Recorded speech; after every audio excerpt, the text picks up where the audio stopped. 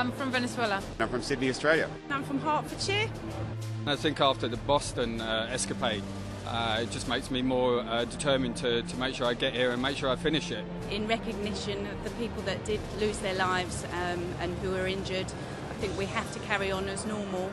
And I'm doing it in memory of my brother who sadly died a year ago, so it's very important for me to make sure that I still do run. We're just going to try to commemorate what happened last week and run here with more passion. Evil will not take our joy, and together we're going to overcome this, and it just can't wait for the race.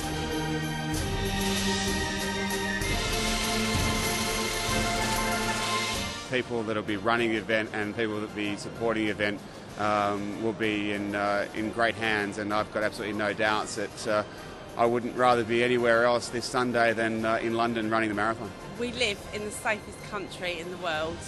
They'll look after us. There's too many of us out there. I will have this black ribbon on my top to send all my condolences to the victims in Boston, and I'm sure everyone else will do the same. When we cross the finish line, no doubt we'll be crying our eyes out, full of emotion, thinking of people in Boston, England, everybody.